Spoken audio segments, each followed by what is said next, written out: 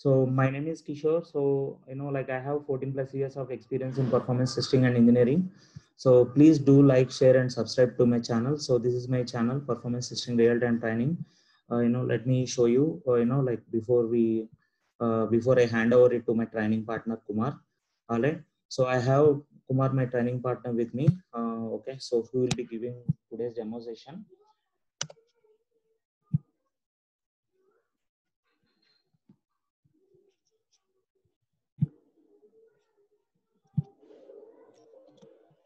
So let me show you my channel before we start the demonstration.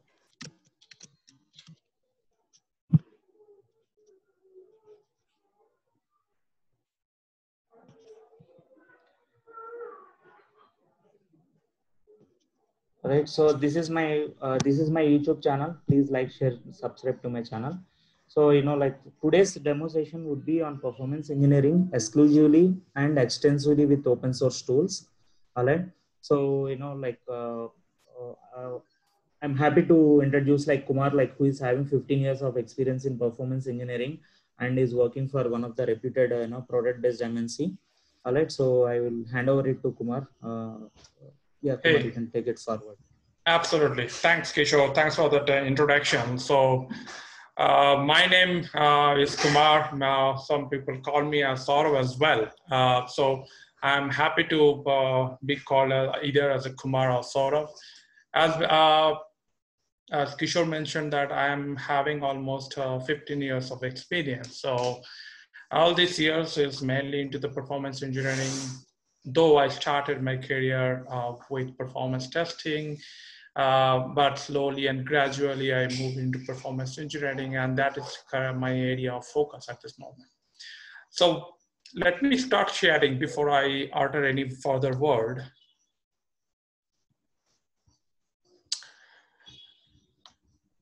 Are you able to see my screen? Yes. Okay. We can see now. Yeah. Great.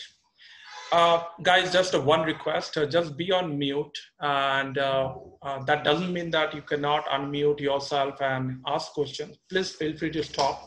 This introductory session on this performance engineering is all meant for clearing your doubts, okay, related to performance engineering.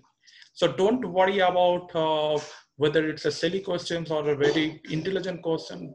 Don't think about it, just ask your questions. But let me give a pause. I'll definitely give a pause in between to answer, to honor your question, and to move forward as well. Okay.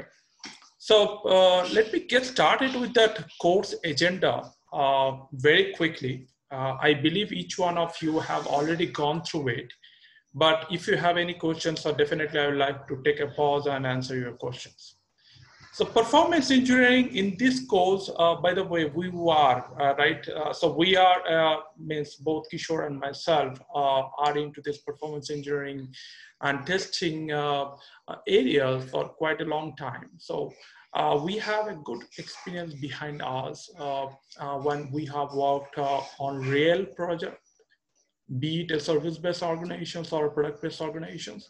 So we have dealt with both the approaches very closely. Okay. Our mission, very quickly, is definitely get you educated more and more on the performance testing and engineering world, and have a deepened and extended knowledge on the performance engineering, right? We should create and we should extend our vibrant community of performance engineers. That's one of our mission that we have right now.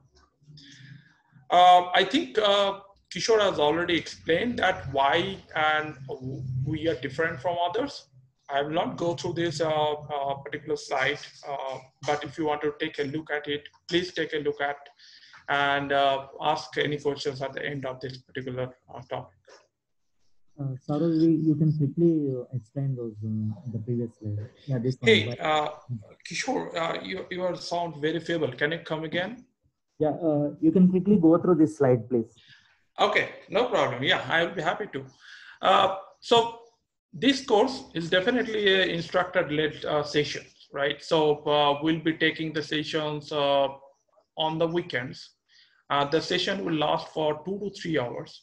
And this session would have a kind of hands-on experience, both theoretical and hands-on experience. So it will be equally divided as and when applied to get you understand on the real-time problem, finding bottlenecks, using various tools, how effectively you can use it. So all these things required hands-on experience with the various tools available in the open source market. Uh, as a performance engineer, I'm an advocate of open source tooling, right? Uh, the open source community has come a long way, right, to support each and every aspect of software development lifecycle. And each and every segment has an equivalent and adaptable performance engineering tool. Okay. So I like to go through those performance engineering tool rather than a paid tool. If you have a specific requirement like AppDynamic, Dynatrace, Splunk, or anything else, I think Kishore will be able to help you there for sure. Okay. So this is, I treat it as a full stack performance engineer. Now, probably you guys have heard of full stack developer, right? Who not only develops that front end, but also back end and takes care of each and every aspect of the software development lifecycle or a product, okay? Now, when I say full stack performance engineer, as a performance engineer, I strongly believe and recommend a good performance engineer not only have a knowledge on a specific layer. We are talking about a stack, right? A software stack consists of not only on the programming language you are writing your code to, but you have to run this particular code on a specific platform. Like you need a CPU, you need a memory, you need a storage, you need a network to connect to your server, right? So when I say full stack performance engineer, I'm not going to talk only about the software performance engineering. Definitely there's an integral part of that full stack performance engineering course, but I'm also going to talk about and teach you about hardware performance engineering. Why? More in today's world, in cloud infrastructure, right? We are going, almost all the organization going to cloud. Now, the infrastructure performance engineering also takes a precedence in the performance engineering world. So I would like to take a look at the hardware aspects as well and how they are influencing your software performance. So in nutshell, full performance engineering, full stack performance engineering is not about software performance engineering, but hardware performance engineering as well, which includes, as I told, network, CPU, memory, your disk, and the corresponding interfaces, okay? I'm going to take care of, take an example of real life example. Basically, what kind of scenario that you may face for a typical Java-based application, gateway-based application, and how you would like to take a look at it, the bottlenecks, how do you identify it, how do you fight it out, and how do you solve the problem. So all these are from the real life example. I'm going to take that session on. As I told you, this is a mix and match of both theoretical as well as hands-on experience. So we'll be covering all this. Initial assessment, probably if you want, you can be in touch with Kishore for an initial assessment for where you are, right? That will help us to understand where exactly you have to be more focused on. Each and every individuals are different, right? So one may have, I think this group may have a 10 years of plus of experience as well as 3+ years of experience. So I cannot treat everyone on the same page. So each one of you may need a different plan altogether, which will eventually get you to the level, okay? So we will be happy to assist you for initial assessment, to understand your level of understanding and to help you to reach to that level, okay? And another thing that bi-weekly assessment we are talking about is to see that where exactly you are during the course itself. This is different from initial assessment. Initial assessment is a one-time activity, and bi-weekly is in every 2 weeks we'll be going through some of the course, some of the quizzes, some of the questions and answer, which would eventually help you to understand where you are. And again, that will eventually help you to understand how fast you have to go on the previously covered subject. Okay. We will not only teach you, but we will also provide a constructive feedback. Constructive feedback in the sense, based on the bi-weekly assessment, we'll identify your areas of strength, areas of weakness, and help you to locate where exactly you have to spend more time to improve yourself. These are weekend patches. Now, it's already been mentioned. I'm going to cover each weekend 2 to 3 hours course. It's a pretty lengthy course. The entire course lasts for 40 hours approximately. It may take beyond 40 hours. So I may say that it may take 40 to 50 hours to be on the safer side. And each week we are going to spend almost 2 to 3 hours on the minimum side. So it may take up to approximately around 3 to 4 months to get it done completely. And as it is a very rigorous course, I need your full attention for each and every session. We may, due to some personal constraint, we may not be able to join, but I think Kishore is have a equally good setup to record and to share with you, right? Kishore, please correct me if I'm wrong here, okay? Yeah, sure, Kumar. Yeah. Yeah. So we would be also happy to do a personalized mentorship. Okay. Any personalized mentorship, please reach out to Kishore to set up a call with either with Kishore or myself. I would be happy to spend time and help you to grow. Okay. Kishore already has done some good work in helping you to build a powerful resume. But I will also be equally provide my help to you to make it more brighter to the recruiter, okay? And we'll be also conducting, at the end of the course, we'll be conducting the mock interview to make you industry ready, okay? So that you can face any challenges during the interview without much hesitance and with much bigger confidence, okay? I would like to take a pause here. If you have any questions, please ask to me or Kishore. We would be happy to answer you. Any question here?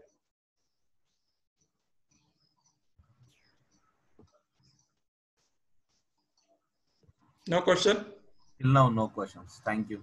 Okay, great. So let me go ahead. Who is this course for? So as I understand that we have 3 years plus experience, we have 10 years plus experience, we may have someone who has just stepped into this world, okay?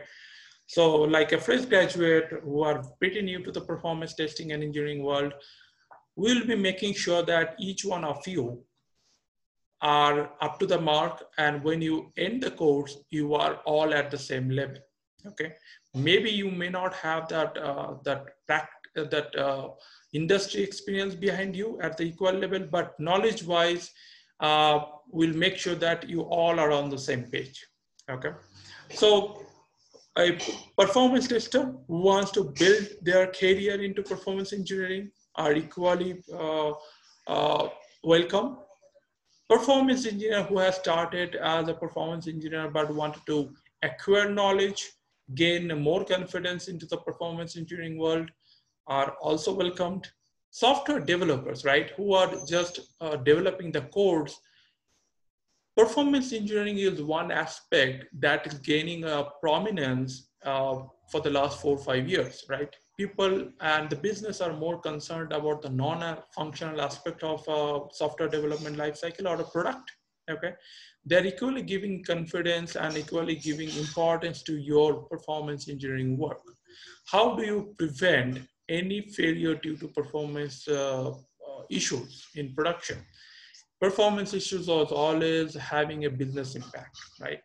You probably, if you heard the big billion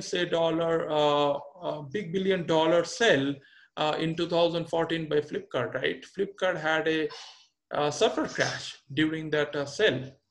What happened? They lost a huge amount of revenue because of the server crash. Okay, but they come back. They fought it. They come back. They come back strong, and I have not heard any crashes after that from the Flipkart in the recent past. Okay, so their strategies changed. They gave equal importance to performance, capacity, and that is how they avoided any such glitches in the recent past, and their business model grew. This is also going to be helpful for the managers who are right now handling a team of developers or a quality team, assurance team, but also wants to learn something on the performance engineering world. So different aspects of performance engineering, we should eventually set up the team over there and grow from there, right? So in a nutshell, this is equally, we are equally open to anyone who wants to make their career or wants to acquire knowledge in the performance engineering or testing world. Okay. Any question here? I'll take a few seconds stop here. Okay. I think silence is no. How? Sorry?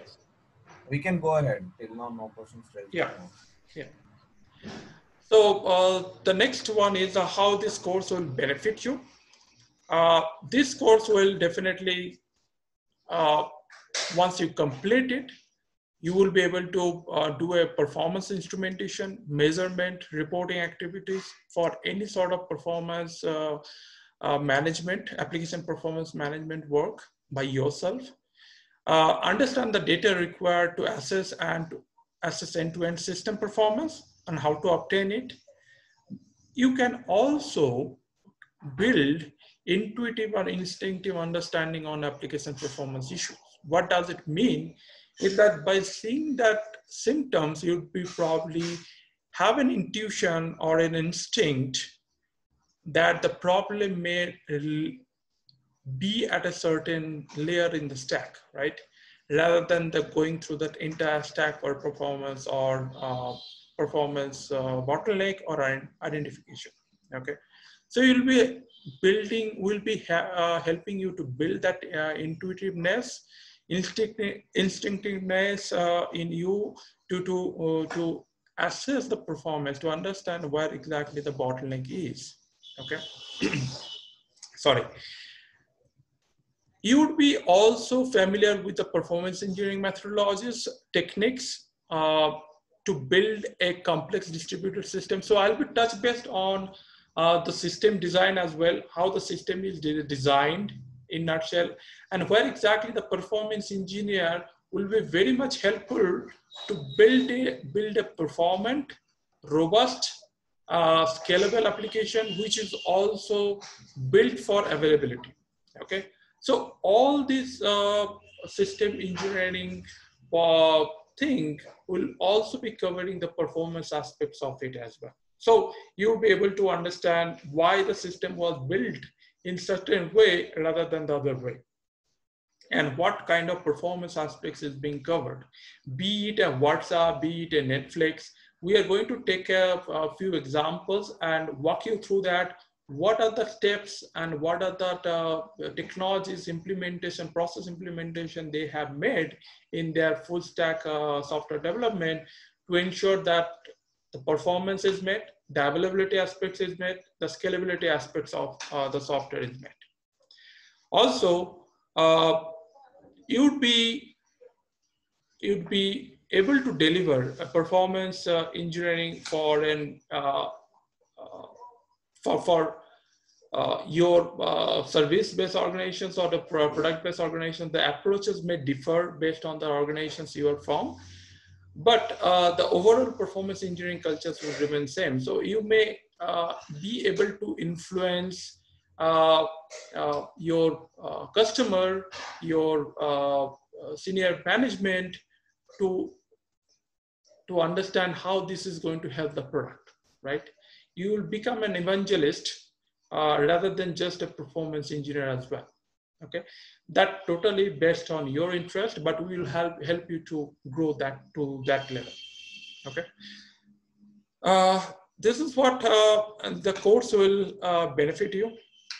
Okay, so before going into that actual session or a more technical session for today, I would like to take a pause and ask people to ask me questions. Okay, hold on.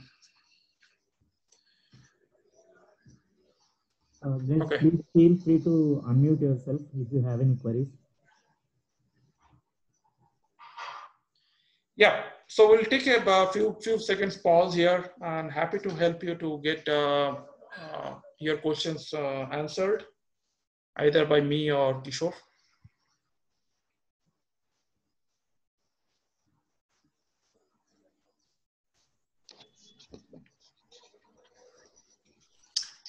And meantime, I will take some water as well.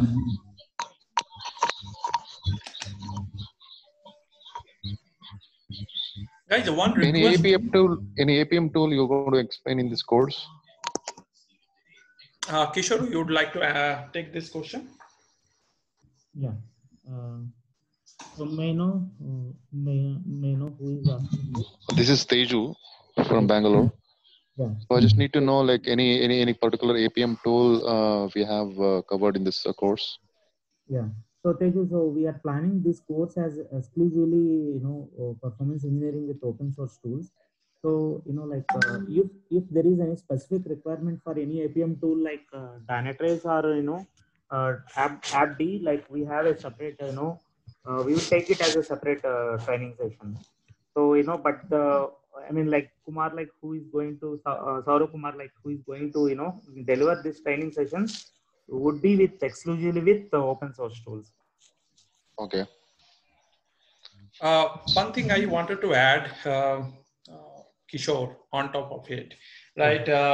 As I already mentioned, I am an advocate of open source. And today that industry is going towards most industries are picking up this open source tool, right? And we have a good resources available in the open source. But at the same time, I cannot deny the fact that the license to like App Dynamics or Dynatrace are providing you. They are helping you to understand the performance bottleneck in your software stack and try to identify it more quickly.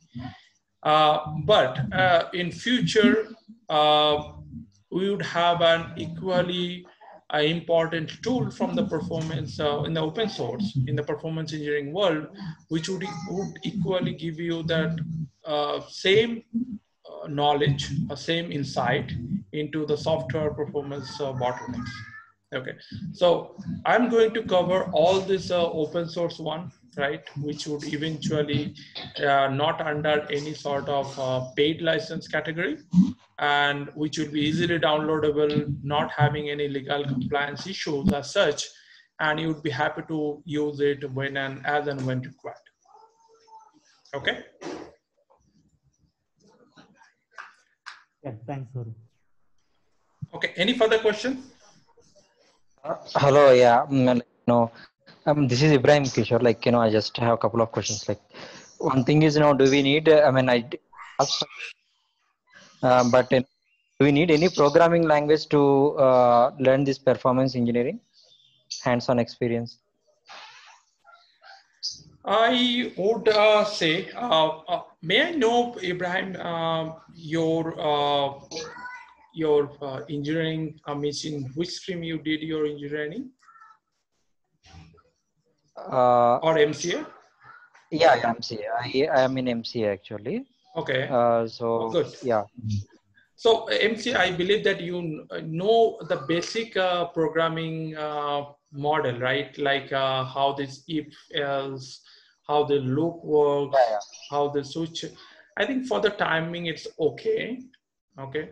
But eventually I would also help you to understand, because we are going in depth, we'll be going in depth with the Java performance engineering, which will definitely require you to understand what is object, by the way. We all talked about objects, right? Right. And we all talked about how the heap is there to manage those objects.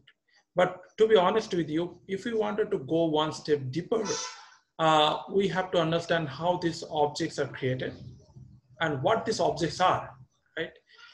I would provide you enough details to make you understand what are these things, right? Because if you just listen that objects are being part of Java Java language, you would probably not be able to understand the deeper meaning of it, right? How they are managed, how they are garbage connected, all those stuff.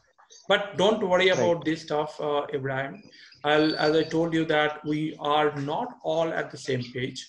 My duty and Kishore duty are to make you to, when you end this course, you all should be on the same page, same level, right? Okay. So we'll be covering all those nitty-gritty details as well. And as a part of this unique course, we'll be providing you the individual mentorship as well, right? So if you have any question that how we can make it up, we'll be providing the required assistance to you.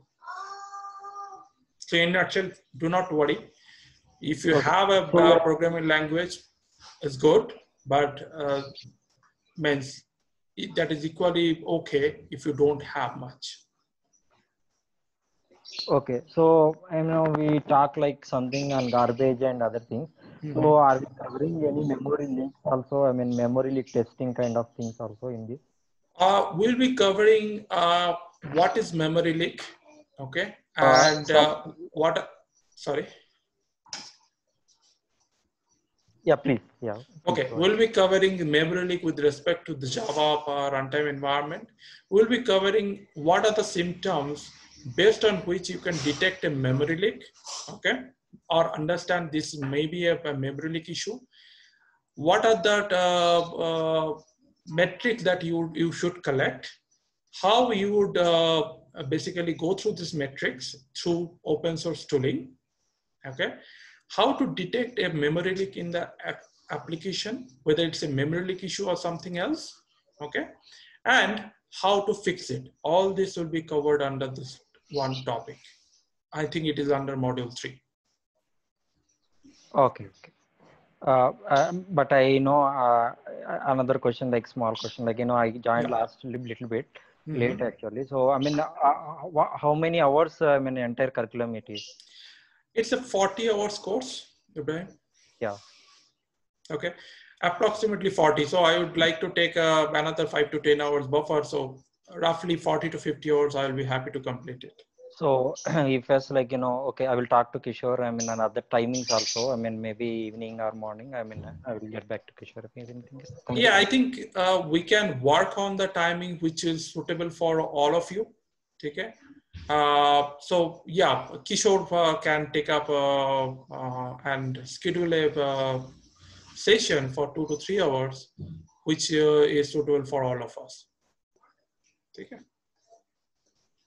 Hi. Hi. Aruna here. I have a question.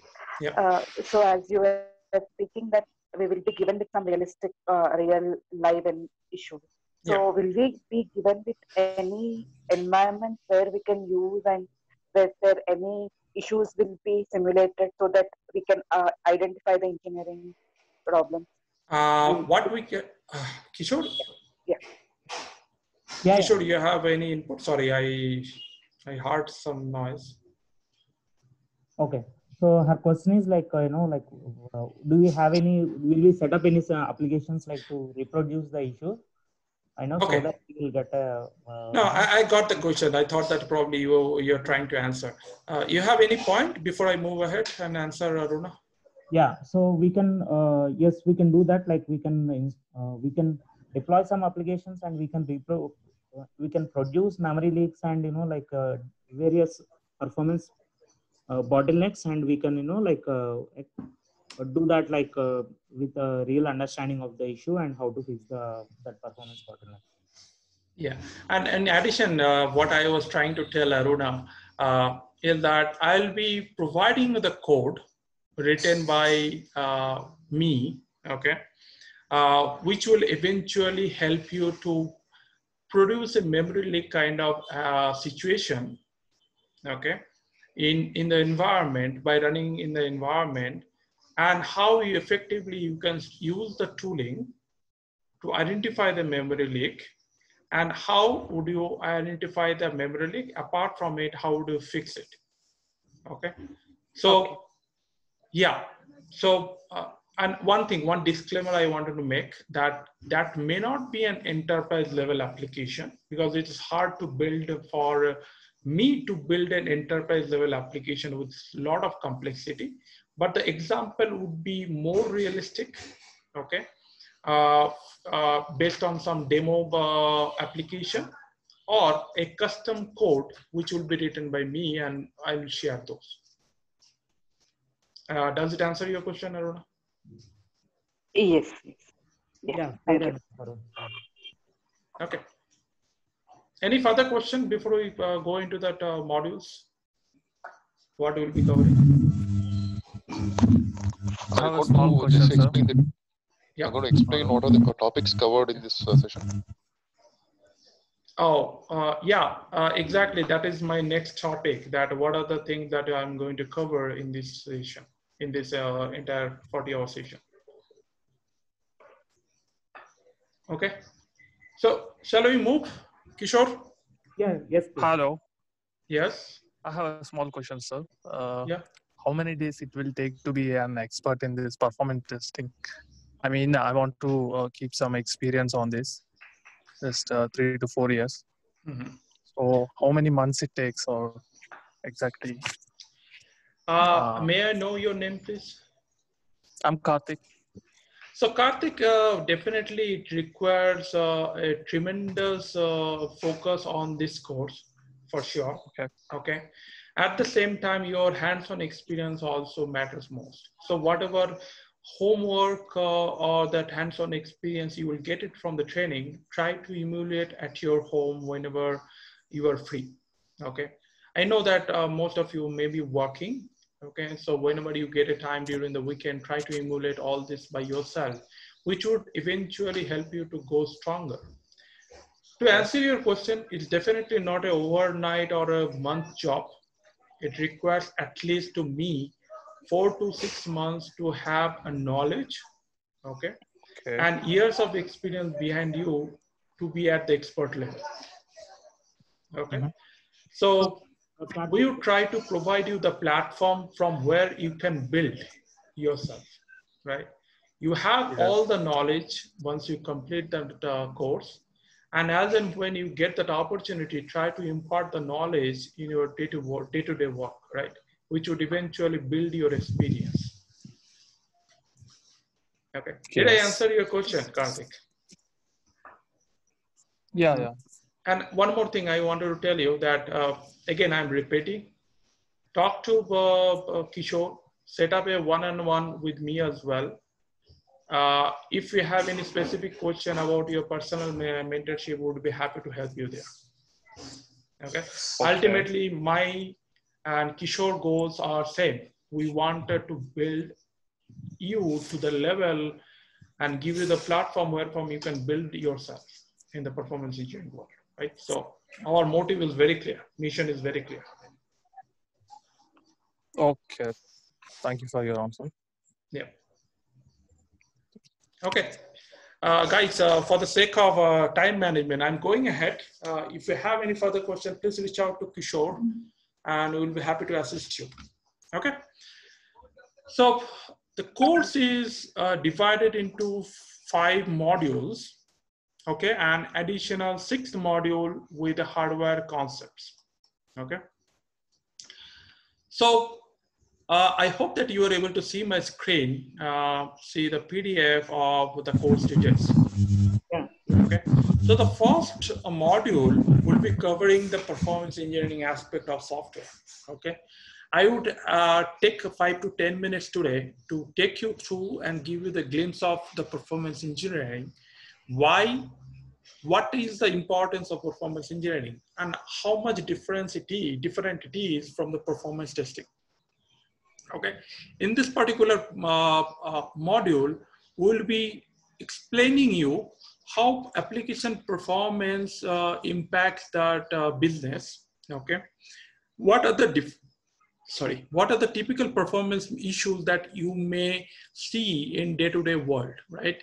Sometimes in the recent past, I believe in last 2 months, we have an outage of Twitter, we had an outage of Facebook, we had an outage in WhatsApp as well, okay? Those who are regularly following the performance engineering or performance news probably had heard that news, that we had the brief outage in those applications or those softwares, right? Why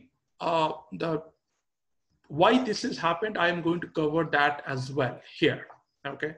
In the with the latest and greatest example that we have in the recent past, okay?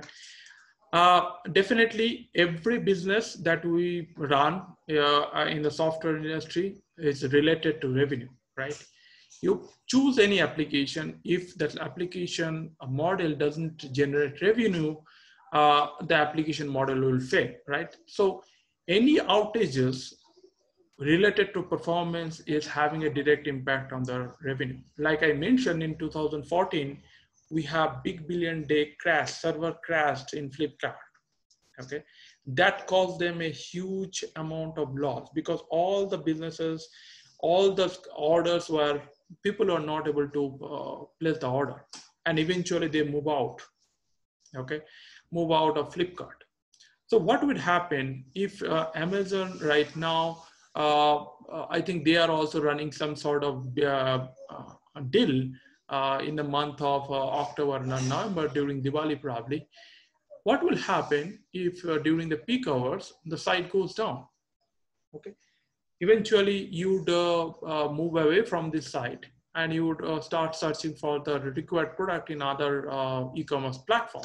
So they would eventually lose the business. So how all this basically matters with respect to revenues, I'm going to give you the real-time example, what happened in the recent past.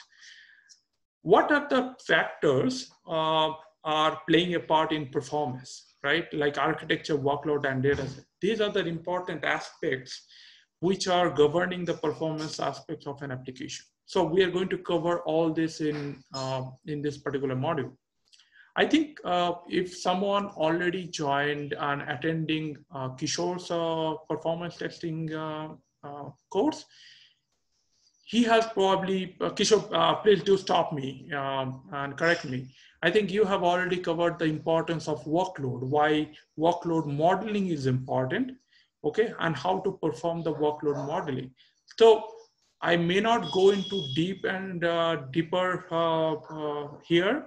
Rather, I would try to touch base on this particular topic and probably will help you to understand why it is relevant in this particular context.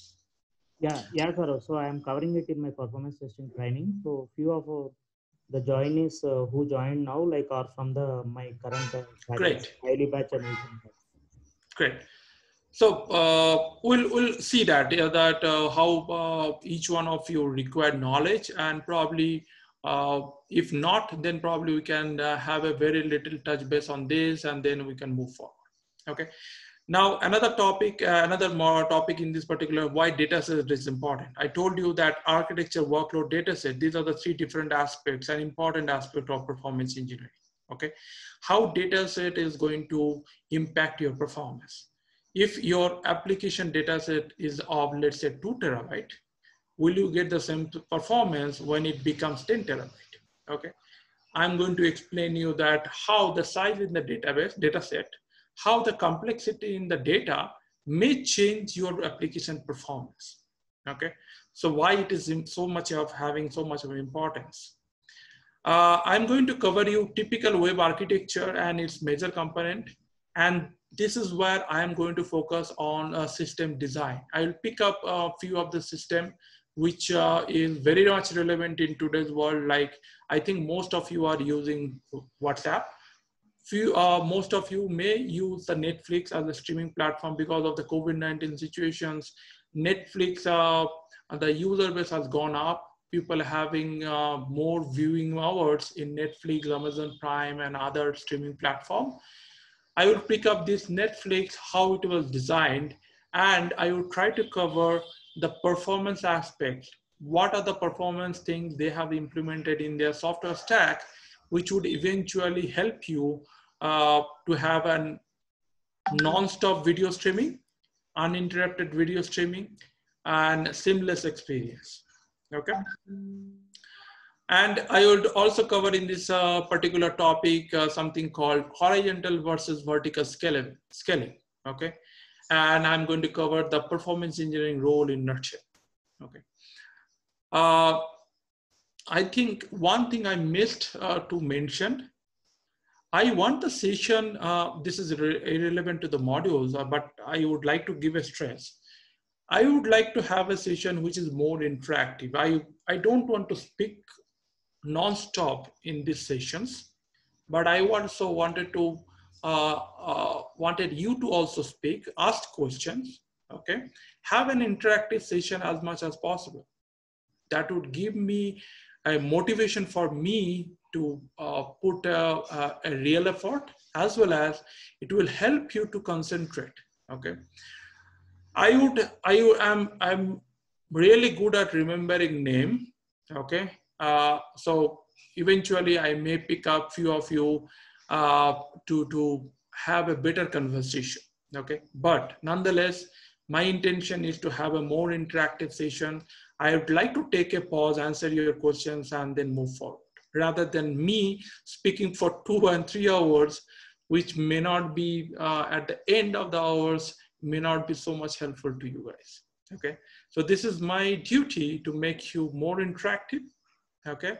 And your duty too, okay? Now moving forward with the module 2, here we'll be focusing on the performance monitoring. Monitoring is a very, very crucial factor and important aspect of performance engineering, right? If you don't monitor or measure any performance metrics, then there will not be any data, and we'll be helpless to conclude whether we have a performance issue or not, right?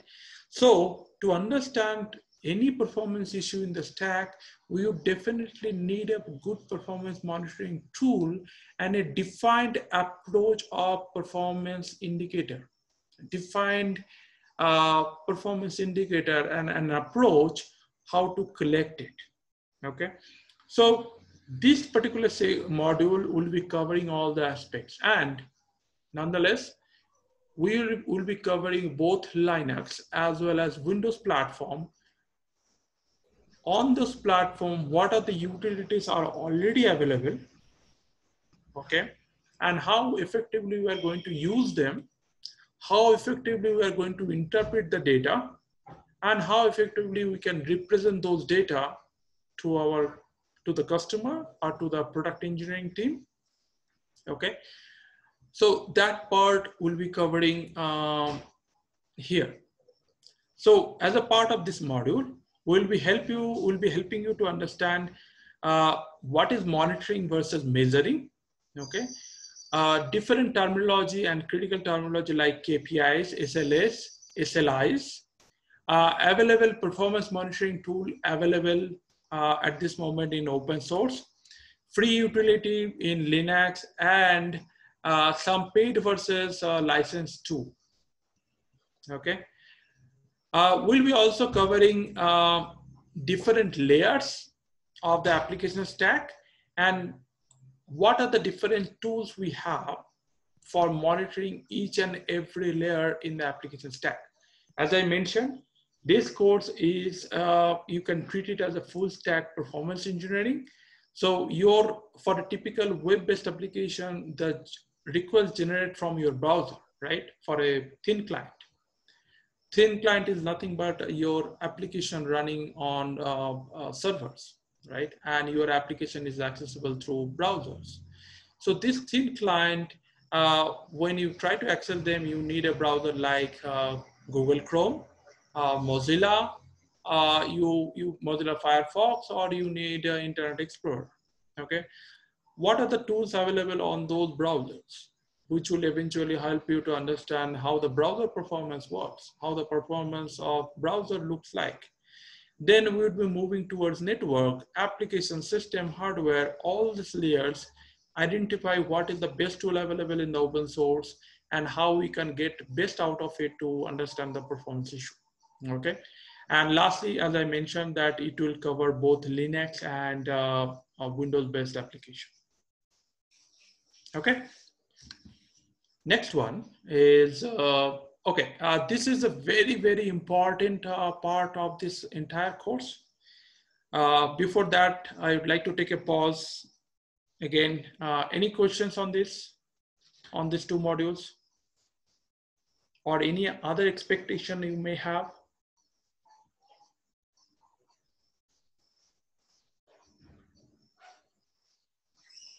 I'll take your silence as a no then. So let us go move forward then. So why it is so important? This is where we'll be spending most of our 40 hours, okay? Java is a very popular language in today's world, right? And it is still evolving. Right now, we have JDK 14, JDK 14, right? Most of you are probably familiar with JDK 8 or 11 because enterprise are very reluctant to adopt the newest of JDK version, okay? Eventually they will be, but at this moment, what I am aware of, JDK 8 and JDK 11 is being used heavily. JDK 14, though it is a very latest and greatest offering from the Open JDK world as well as Oracle, but it's still to be adopted by various organizations. So how Java changes the face of internet, right? Pick up any application, any database right now. Have you heard of NoSQL databases, right? Like Cassandra, okay? It is written in Java, okay? Yes. You know, sorry, yes? Anybody have any questions? Okay, so you pick up an application like I believe that you heard of ELK, Enterprise Elasticsearch, Logs as Kibana, right? This is a very popular application. This is entirely written on Java. Okay, there are various applications which are written on Java at an enterprise level, and how effectively we can apply the performance engineering approaches for a Java-based application to detect any sort of performance issue and to help the product engineering team to improve the performance of the application, okay? So we will be talking about something called compile time versus runtime in Java. I think, was it Karthik or Ibrahim who asked that what sort of knowledge you may need for Java and to get into the Java performance engineering. So we'll be helping you out to get to that level to acquire this knowledge, okay? So we'll be discussing about components, various component part of the Java runtime system, okay? One important aspect of Java runtime system being provided by the Java virtual machine. We have a different implementation of JVM through Oracle, IBM, Azure, but this course will be focusing on the Oracle one, okay? Sorry to interrupt. Yeah. I just have this one small question. Yeah. As I see, like this basic course goes when you're getting explain on Java, Java related memory leaks and all. So, is there at the end of the course, is it any performance engineering person can make it generic? Example, say I am working on application which is Python. Okay. So how does it help? Does it help me when I complete the course in a generic way? So you got my question, right? I got your question. So probably you have to understand two things here. Python is a different programming language, okay, which is not JVM based. Okay. Yeah. Few of the programming languages we have, like Kotlin, you heard of, I believe, okay, which is JVM driven. Okay. So like Java, we have a Kotlin, which is JVM driven. So this course will help you to, at least this module, I would not say this course, this module will help you to gain knowledge on how JVM performance can impact your application performance, and how tuning the JVM would help you to gain a performance in those languages. So those languages which are JVM driven will be happy to, or will be okay. But a programming language like Python, right? Though Python also used a similar approaches like interpretation, okay, may not be able to get that benefit. The reason is it provides an entire different runtime environment, right? Like unlike Java. So any tuning mechanism that you may learn here, you'll not be straight away able to implement in the Python. Okay, but my another point is that the approaches remain same. So let's say for a Python language as well, if you're running an application and at the end of the application, you are seeing that you are getting out of memory error, okay? How would you approach this particular problem and how would you get to the bottom of it? Would we also teaching you all those aspects? Though this module is very specific, we have picked up the Java language because it's one of that language being used heavily in the enterprise application. But the approaches more or less remain same. Okay, and that could be a programming language agnostic. That means you can apply the same approach either in Python or either in Java or any other language. Okay. Did I answer your question? Yeah, sure. Thanks. Okay, great.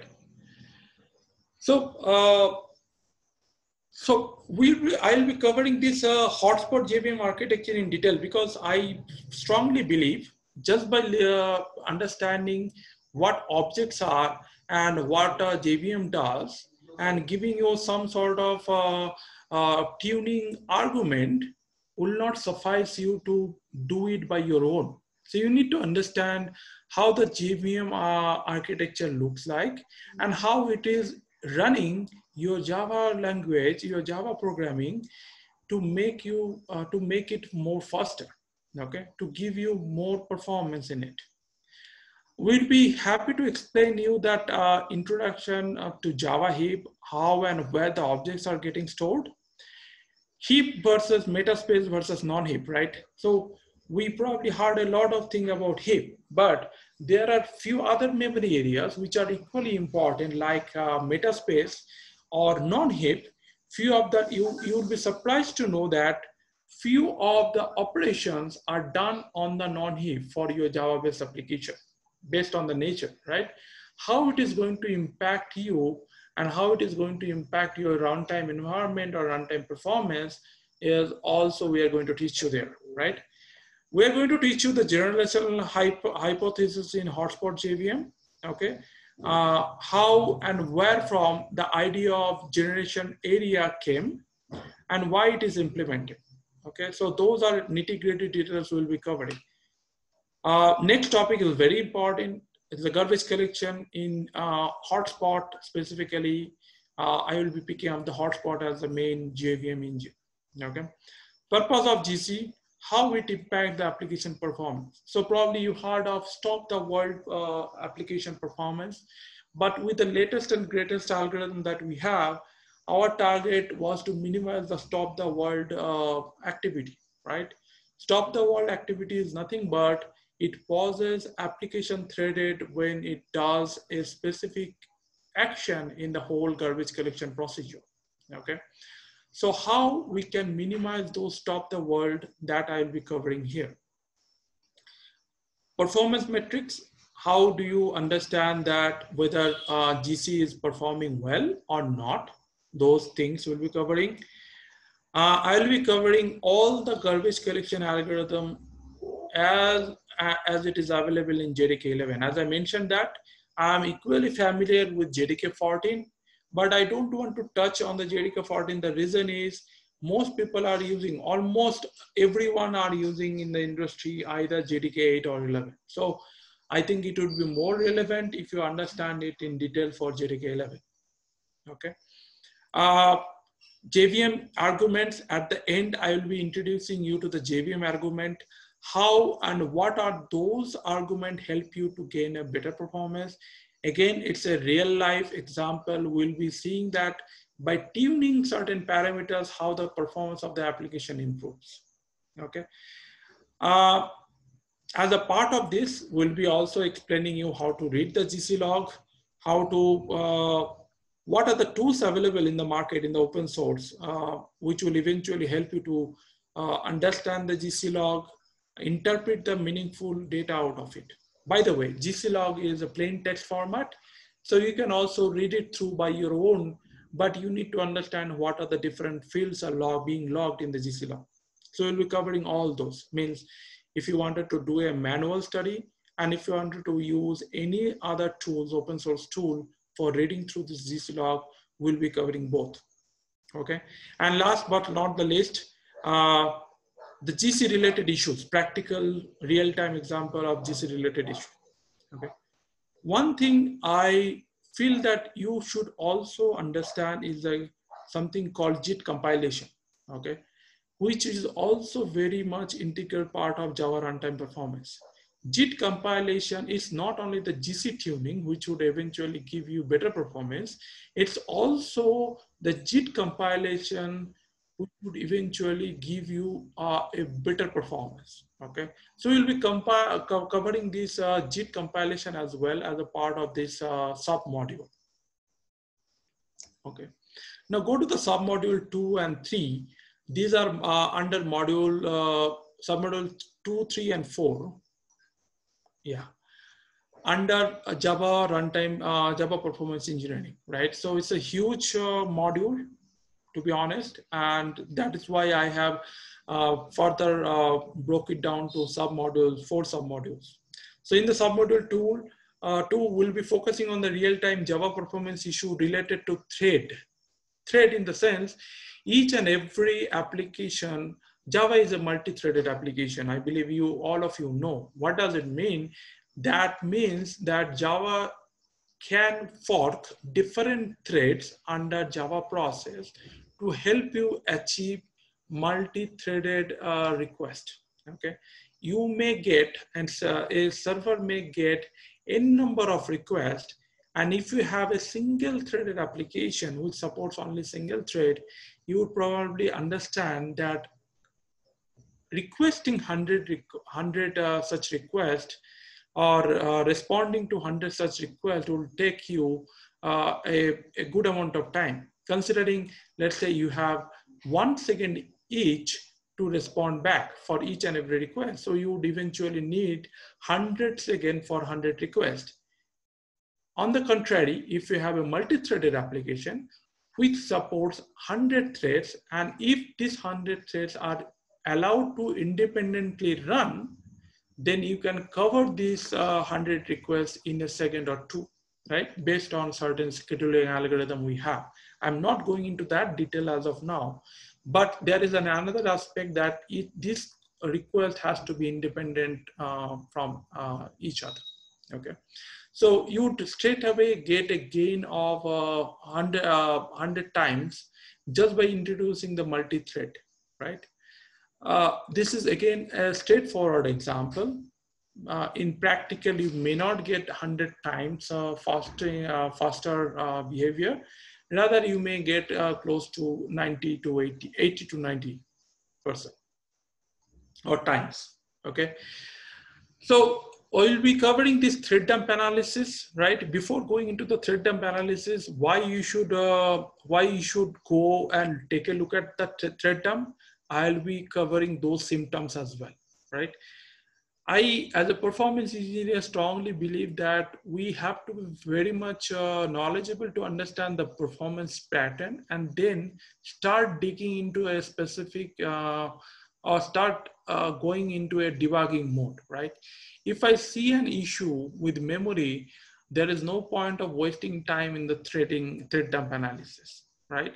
So As a performance engineer, we should understand the pattern of the problem and then focuses on certain debugging tool or strategies to dig it further, right? So we'll be happy to explain all those things. Concurrency and multi-threading as a part of this course I'll be covering at a Java level. Okay, I would explain you the thread dump analysis, how to collect it, how to analyze it, and how to interpret it. So these are all things covered under submodule 2. Next part is submodule 3, cover the memory part of it. So you may face a lot of memory related issues like out of memory, GC related issues, insufficient heap. There are a lot of memory related issues that you may face for your Java runtime, Java enterprise level application. How to detect those problems, okay? We'll be covering the out of memory issue, various reasons associated with the out of memory issues. What is memory leak in Java application, how to identify it, what are the tools that we have.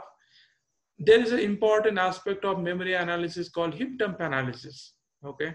It's just kind of taking a snap of the heap at a particular time to understand what exactly being spent, what amount of memory being spent by that objects, right? And is there any scope to further optimize it? So we'll be covering all those stuff. And we will be using, again, free source tool like MAT, Memory Analyzer tool under the Eclipse license, free source license, and help you to get to the bottom of it, right? We'll be covering the pattern in the heap dump for memory related issues, okay? Last but not the least in this particular module is performance profiling in Java. We have a Java Mission Control, which is very strong tool provided by JDK community, which would eventually help you to get to the bottom of finding any hotspot in Java application, okay? You will be able to identify locking. If you are aware of locking is definitely not good for your application, but you cannot, at the same time, you cannot avoid the locking, okay? Locking is a concept through which we are ensuring that the consistency of the data, the atomicity of the data, right? If you are from the computer science background, you probably heard of consistency and atomicity of the data in databases, right? So through this locking, we are ensuring that. So we cannot simply avoid locking, but we can definitely minimize the impact of locking. So profiling tool will give you the benefits to identify all those areas, like where exactly your application is being locked, how much time it is spending, which method exactly taking a good amount of time, which is eventually a candidate for further performance optimization. So we'll be covering all those stuff through Java Mission Control specifically. We may cover JProfiler, which is again a paid tool. We'll see that how much we can cover, but my focus mainly would be with Java Mission Control as well as the JVisual VM. Okay, JVisual VM is again a tool given by the JDK community, which will definitely, I would rate JVisual VM little lesser than Java Mission Control, but equally important and equally can give you that better insight into your application. Okay, I would be touch base on the worker thread concept and the database collection pooling, which is integral part of any application, Java application container. You probably heard of WebLogic, WebSphere, Apache. So these are containers providing your Java application to run, right? And this will also give you the benefit of using a better threading model, better database connection pooling model. So we'll be covering all those aspects as well. And we'll be seeing that how that can be tuned. Okay, with that, we'll be basically covering all the important aspects in the performance engineering practice in Java. Before going to the next module, I would like to take again a small pause for answering your question. So feel free to unmute yourself and ask.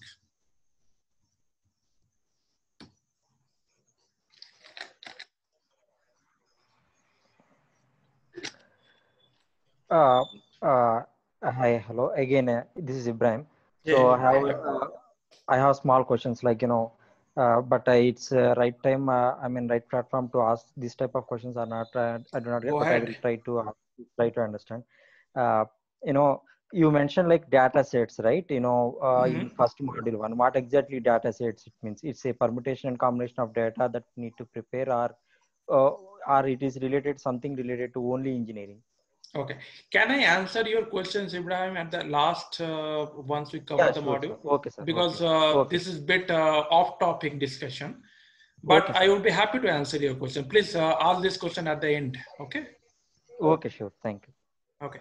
Any questions on the Java performance engineering modules that I covered just now?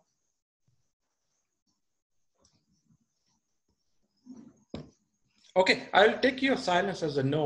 I'll take the credit that I would be I was clear enough to explain myself and explain about the course details.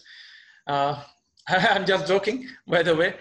Anyway, if you have further questions or if you come across any other questions, please feel free to reach out to Kishore and myself to get it cleared. Okay.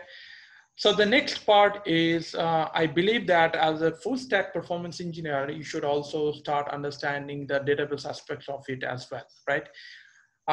Database, each and every application, right, uh, have a persistent store, right?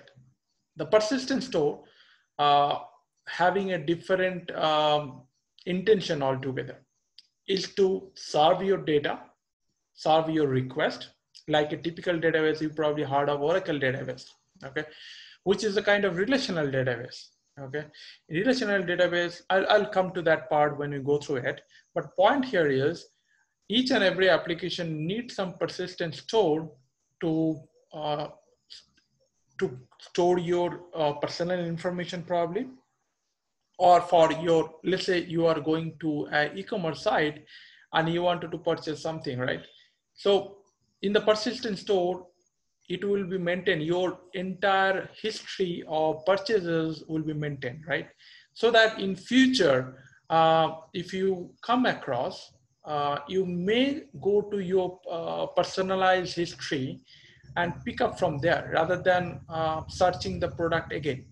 Okay, I can take an example. I am a heavy user of Big Basket, right? Big Basket is giving you one feature through which you can choose from your earlier history.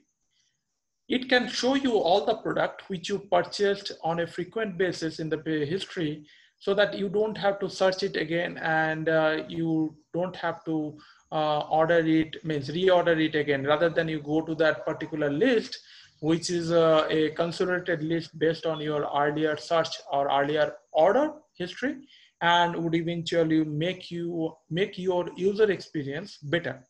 Okay, so all e-commerce site provides you that. So it's not about storing your personal information or your credit card information. They also store your buying history pattern to give you more and more better experience to you. Okay, so persistent store helps you to get it. Okay, persistent store. One example is Oracle. Okay, any application has a high probability they may use a persistent store. There might be a different mechanism altogether in persistent store world. Nowadays, you probably heard of NoSQL database. Okay, uh, Oracle is primarily in the Oracle world. We really meant the Oracle RDBMS mainly, and that is in SQL-based database. There are other databases which are NoSQL based, okay, which doesn't maintain relational database management system rules. Okay, and they come under a different category: unstructured data store, okay, document data store. So those categories are different from RDBMS. Because of RDBMS is having some sort of limitation, people came up with the concept of NoSQL database, and they eventually can be scalable. Okay, in this course, we'll be talking only about Oracle RDBMS, because most of the OLTP applications uses Oracle database. Next could be MySQL. There can be few customers may use SQL Server as well. Okay, so it depends on the choices, but their rules for RDBMS remain same. Relational database management system, they are irrespective of Oracle, or they are irrespective of MySQL. Okay, so we'll be covering the basics of SQL and basics of joining. We'll be covering the different components of Oracle database. What are the things we should monitor, how to debug, what are the reports available by default in Oracle RDBMS, how we can read it through, how you can interpret the data, how we can understand where is the performance bottleneck is. And I would eventually introduce you to the SQL tuning and the performance tuning with respect to Oracle database. Okay, so I will help you to rewrite the SQL code. I will help you to identify if there is any performance tuning parameter that may need to change to get you better performance from the Oracle world. Okay, so this is all about this performance engineering practice in Oracle database. Again, a very extensive course like performance engineering practice in Java, and having an equal importance in full stack performance engineering. In that particular course, we have a module 5, which is based on client and browser side performance. And mainly I'll be following a very popular model called RAIL, which is adopted by Google, response, animation, ideal, and load model, to understand what is the web page performance. Okay, and what are the areas that you can focus on from the web page performance point of view. Okay, different aspects of client-side performance we'll be covering. We'll be using Google's PageSpeed, Chrome developer tools mainly to understand how this web performance can be measured and can be debugged and can be optimized further. And at the end, we'll be covering the best practices that should be followed by each and every website to have a better client-side performance. Have you heard of Ola? Ola is an app-based tool. Mostly we are either on Android or iOS platform. We are installing it as a tip on our handheld devices, like mobile devices. But Ola also gives you a browser, means desktop version of it through browser, okay, which can be used for offline customers as well. Okay, you will be glad to know that I came across in the recent past that this particular example, which scores 100% in under Google PageSpeed evaluation. Okay, so I'll walk you through that. How did they achieve it? What are the different aspects they have done to achieve 100% score on the page performance through Google PageSpeed? Okay, so with this, that covers the module 5. I have only one module left. I have kept it side, not bringing into the module specific phases. And I believe that this is equally important for a full stack performance engineer. This will cover the hardware performance aspect of it, how CPU, memory, storage play a part, how network performance play a part. And in a nutshell, I will become explaining about how caching is more important in performance engineering world. Okay, so with this, we'll be completing this the agenda of our training, performance engineering training. As I mentioned, that it's a approximately 40 hours course, and that may extend up to 45 to 50 hours. Okay, you may get in touch with Kishore for any further queries, which you eventually can. I may be involved with you as well to answer you a few of your personal questions or any sort of personal mentorship. Would be happy to help you there. Okay. With this, I would take a stop here. and try to answer your questions from here onwards for the next 5-10 minutes.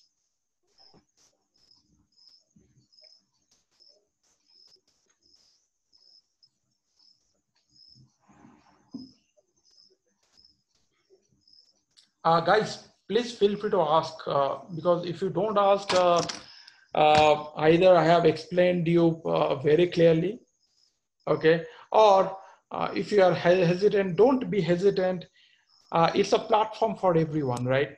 So please ask your questions very freely. Don't bother about whether it's an intelligent question or dumb question. Don't think about it. Please speak your mind.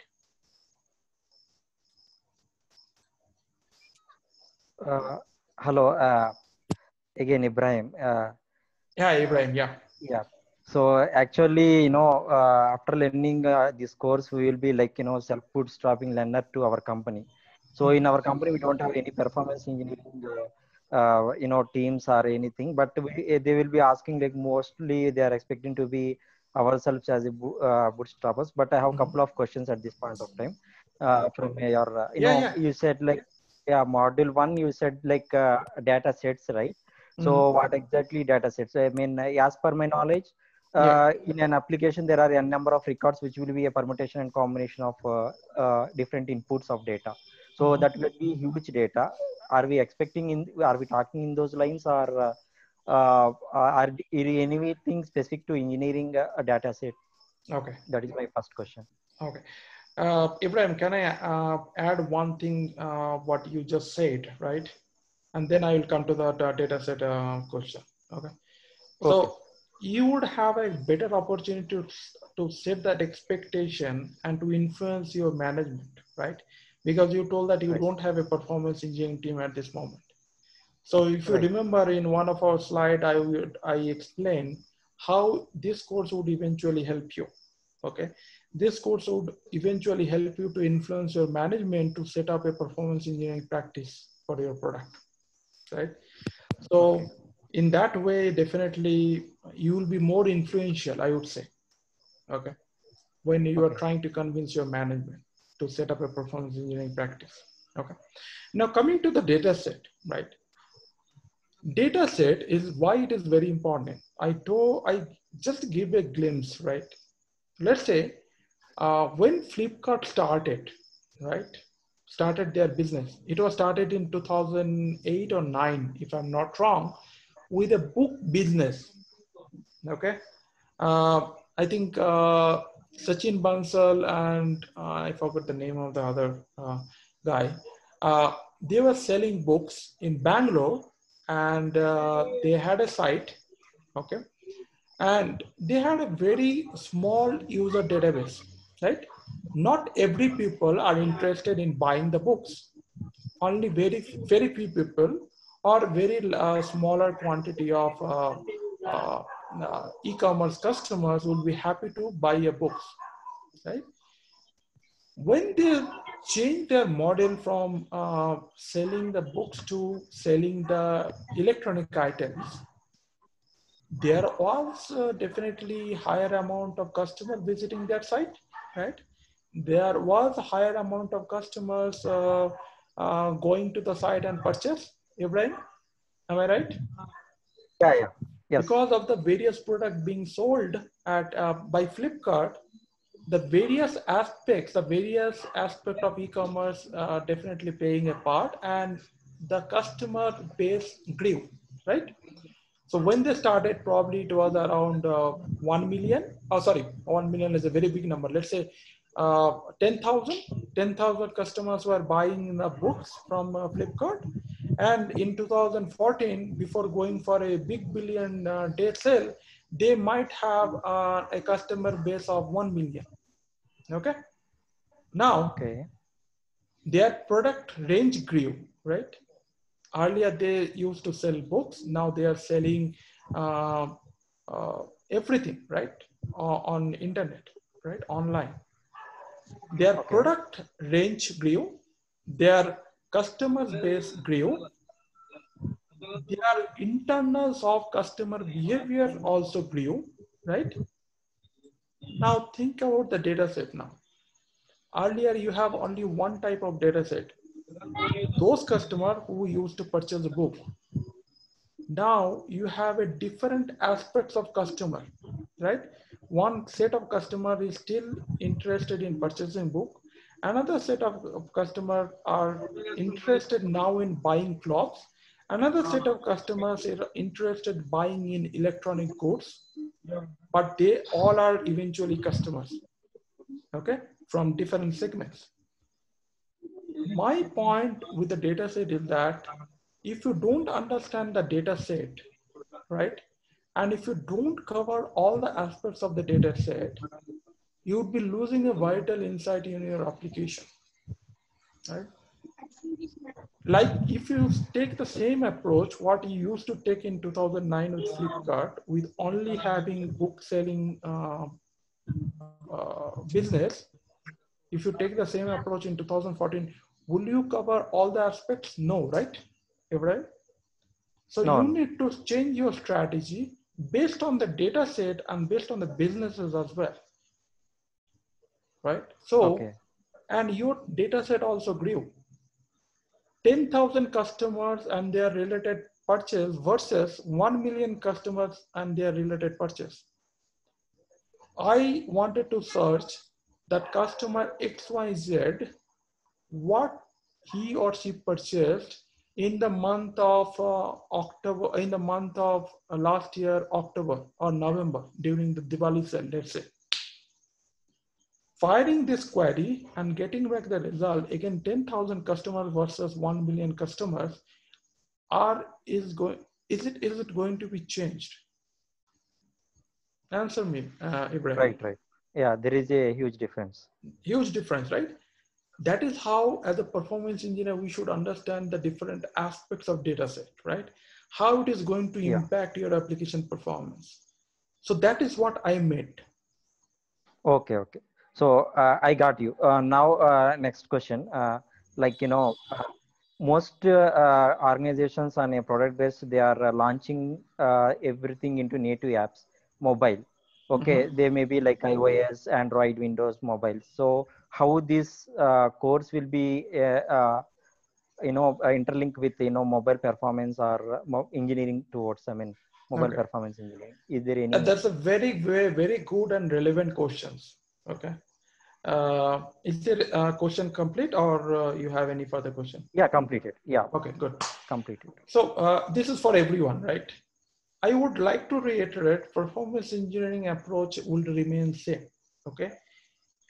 Your something called edge devices, right? There's a concept called edge devices. Okay. You can collect the request from your web browser or through desktop, or you can collect the request from your app. Ultimately, the request, when it reaches to the server, it would eventually boils down to almost to the same, right? Because they have a different channel, okay? And see, I would like to explain a few more things here, because without that, my answer would be incomplete. Nowadays, we are going towards some microservice-based architecture, right? Where we would be creating different microservices based on the different request, right? Yeah. But eventually, why we are going towards microservice architecture is we are going away from the monolithic architecture, right? Rather than deploying each and everything in a single shot, we are deploying on a module specific way, so that maintaining one module should not have any impact on other module, right? At the same time, our request, once it reaches, I'm talking from a very high level point of view, okay? So you may have the customer, one set of customer, right? Let's say Flipkart, even again. Flipkart user may have an user base who are still using desktop, who are still using laptop and using browser-based access, right? Few user like you may use mobile devices, okay? So you wanted to purchase a washing machine, let's say, okay? Once you put a request to app, eventually once it reaches to the server of Flipkart, they will boil down to a same request, and irrespective of whether you are using, whether the end customer are using browser or an app. Ibrahim, are you able to get it? Yeah, Right? I'm getting. So your performance engineering approach at a server side will remain same. How your server will handle a purchase of washing machine, okay, would eventually go through various aspects of the buying and eventually get you the response back. That would remain same, right?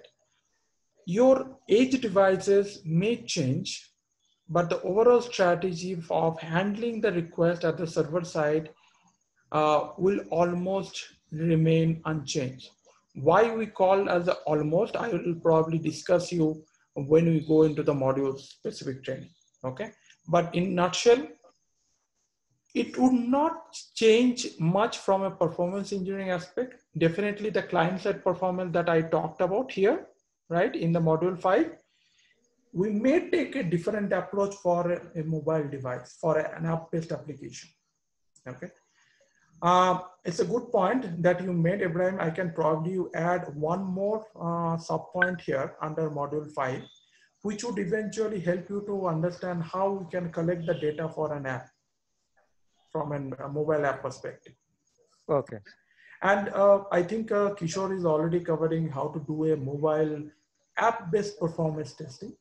So any question related to testing, probably Kishore will take it up, but approaches would almost remain same. Right. Yeah. So we will be covering that piece also, that core piece also in our. I will be covering that in under module 5. Not testing. Testing will be covered by Ms. I think No, he is already testing we covered. are not expecting, but how to look at this and how to Yeah.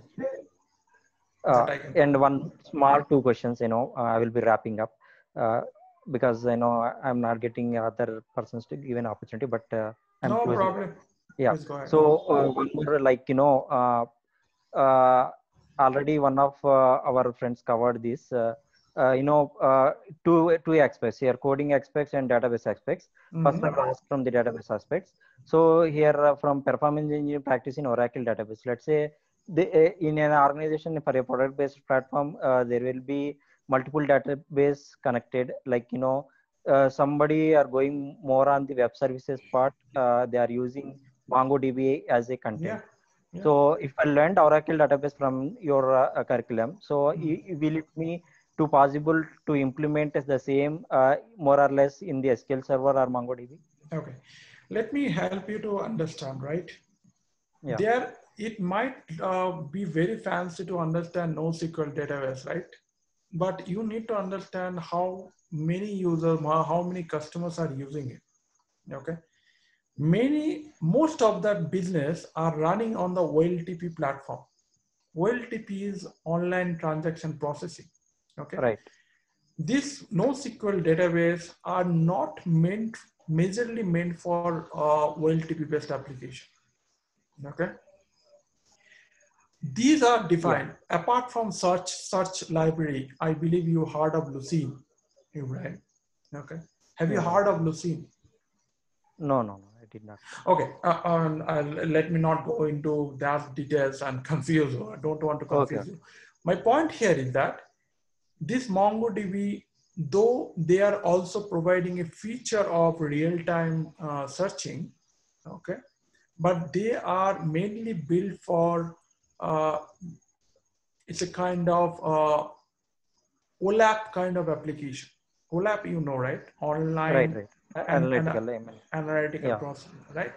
There is a fundamental difference between OLTP and OLAP. OLTP is meant for real-time application access, whereas OLAP is meant for more of an analytical purpose, right? Yeah, analytical purpose. There will be, facts and dimensions there. Yeah, exactly. And they may not need your response immediately. Okay. Right. So if you ask me, still the enterprises, different customers are still, they are using the RDBMS. Okay.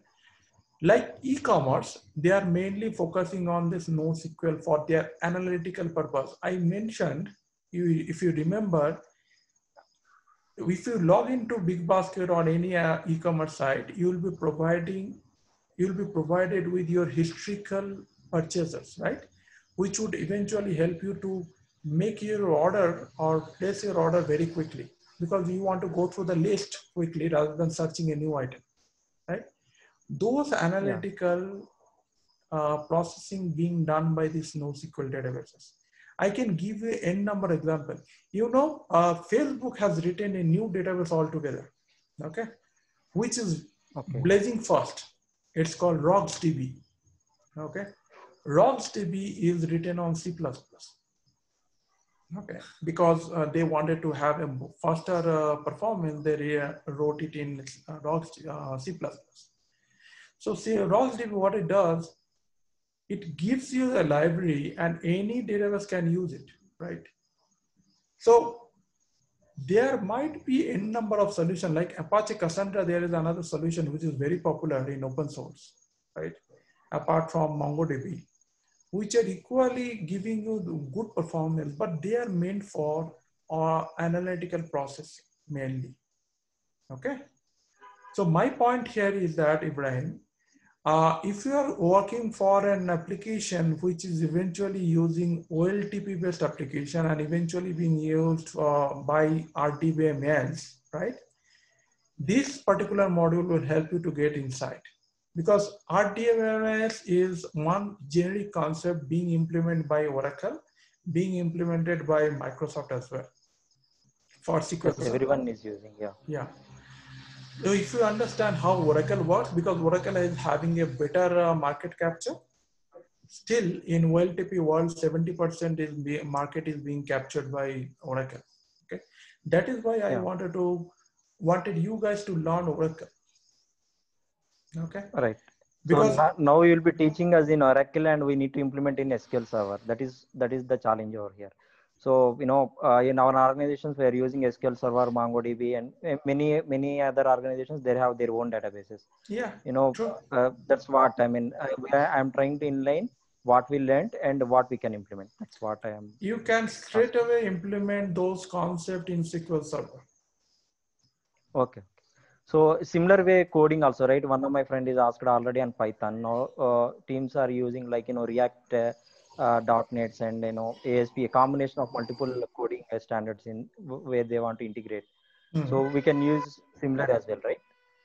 See, I told you, coding is different from the approaches.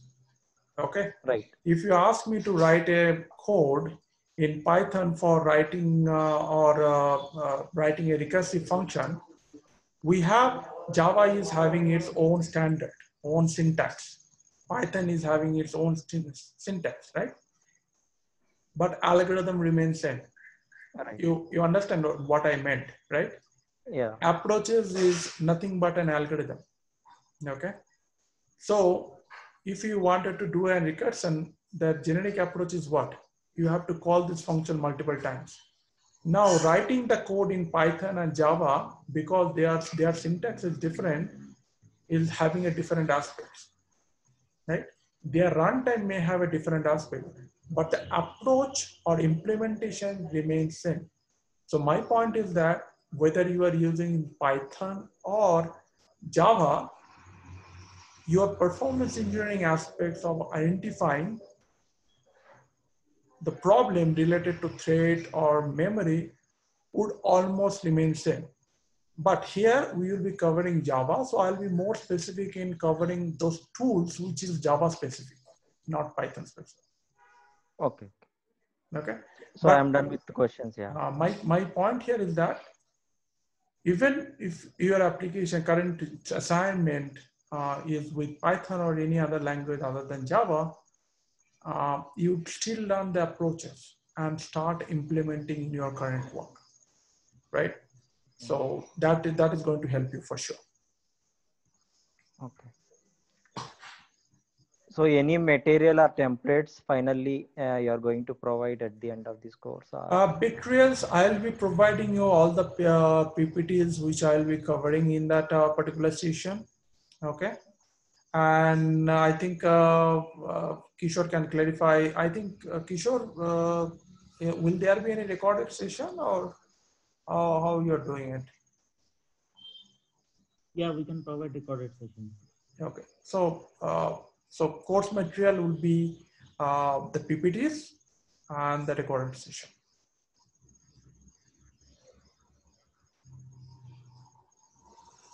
Okay, everybody? Yeah. Any more questions from anyone else?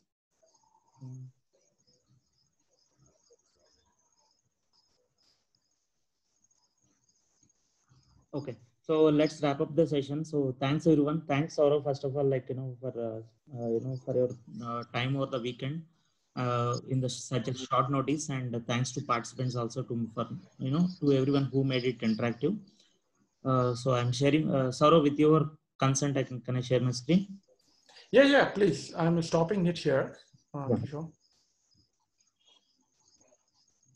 Yeah, please feel free to share, Kishore. Yeah. So we planned this 40 to 50 hour course completely on open source tools. If anyone is looking on tool specific, like if you want, if someone want to cover, want to course on their tool specific, like whether it is load runner enterprise, or load runner cloud, or Java. So basically, let me explain. I classified these course contents into two parts, like course contents for freshers or beginners, and advanced concepts for working performance test engineers. All right, as you can see here. So if you want any tool specific training, like, yes, I'm starting a new batch from July 15th, July 15th or July 20th. All right. So wherein I would be covering, like, these concepts, like, for those who are already working as performance test engineers, I would be covering this load runner enterprise, load runner cloud, Java GC concepts, and Linux commands, Git, GitHub, CI/CD with Jenkins, and Docker, Kubernetes microservices, right? And monitoring and analysis, because we have, so we have Sourav here, like, who has rich experience in, in engineering, right? So I will be covering, like, monitoring and analysis, right? And I will be covering, like, JMeter integration with InfluxDB, Grafana, and LK Stack, and Splunk with dashboard queries, and Intoscope, we don't have a trial version. So subject tool availability, I can cover this. So apart from that, I can cover Dynatrace, AWR report analysis, and thread dump and heap dump analysis, and performance engineering with real-time use cases. So if someone is looking for tool specific training, right? So this is the these would be the course contents, like in the batch, like, which I am starting from July 15th. The course, like, which Kumar gave a demo session now, is particularly extensively and exclusively with open source tools, and those who are already working in performance testing, those who are having, like, more than 4 or 5 years experience in performance testing. All right. So I think, like, I have made the point clear, and thanks, Sourav, like, for the nice session. So we have that gave a clear idea, like, like how the course would be, and it gave a foresight of how we will be benefited, everyone will be benefited from your rich experience. And thanks everyone to all the participants, like, for making the session interactive and joining in the short notice. Yeah. Thanks to you, Kishore, for arranging it for all of us and giving us the platform to discuss. As I mentioned that, please reach out to Kishore for all your queries, and he may redirect it to me for anything specific to the performance engineering. And I would be happy to help you. And Kishore, please, my request, if anybody wants to have a chat with me one-on-one, please redirect it to me. Okay. Yeah, sure, definitely. Yeah. Okay, great. Yeah, and these are the course contents for beginners, like, as we have some few beginners, like, right, who want to pursue career in performance testing. These are the course content for beginners: performance testing basics and load runner professional 2020, with 3 protocols in load runner, say web services, 2 clients, and JMeter 5.3. So we are doing JMeter certification 5.3 certification with the participants, like, are the trainees.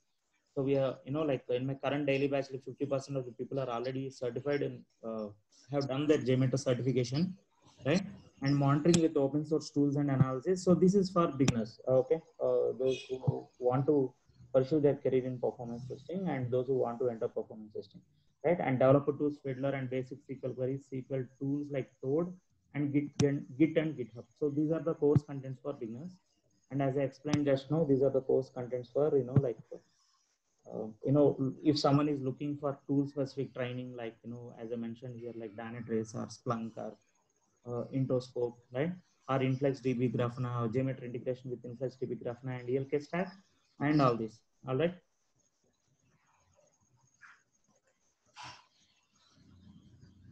And finally, like, this is my channel, YouTube channel.